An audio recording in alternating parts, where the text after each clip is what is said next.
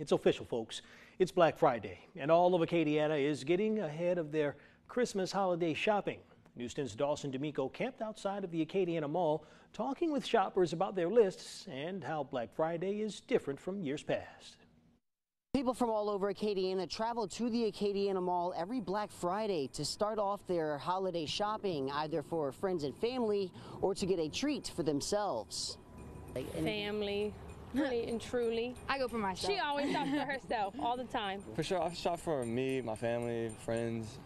Yeah, I just love gift to give out. Definitely like getting gifts for other people. I like gift giving, like that's definitely me, and Christmas and all that, so definitely like buying stuff for everyone else.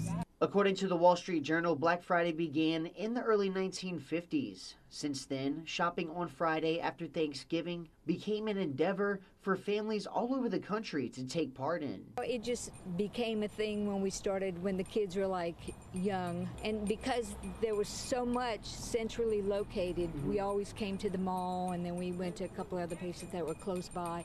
Black Friday shopping is a holiday tradition many people have taken part of for years, but with extended deals going on and online shopping taking over, many residents say Black Friday is not the same as it once was. Black Friday is kind of not the same when I was growing up. It's different, and then a lot of people do a lot of online shopping. There wasn't as many people, it's not as crowded, there's no lines, there's no fighting in the stores anymore. It's not crazy like it used to be. The ease of online shopping is making the Black Friday experience dwindle down, but some people still enjoy going to the store. So I think it's a good thing, because sometimes it's really cold, and I like to shop online too, but sometimes you want to get out and see what's in the stores too.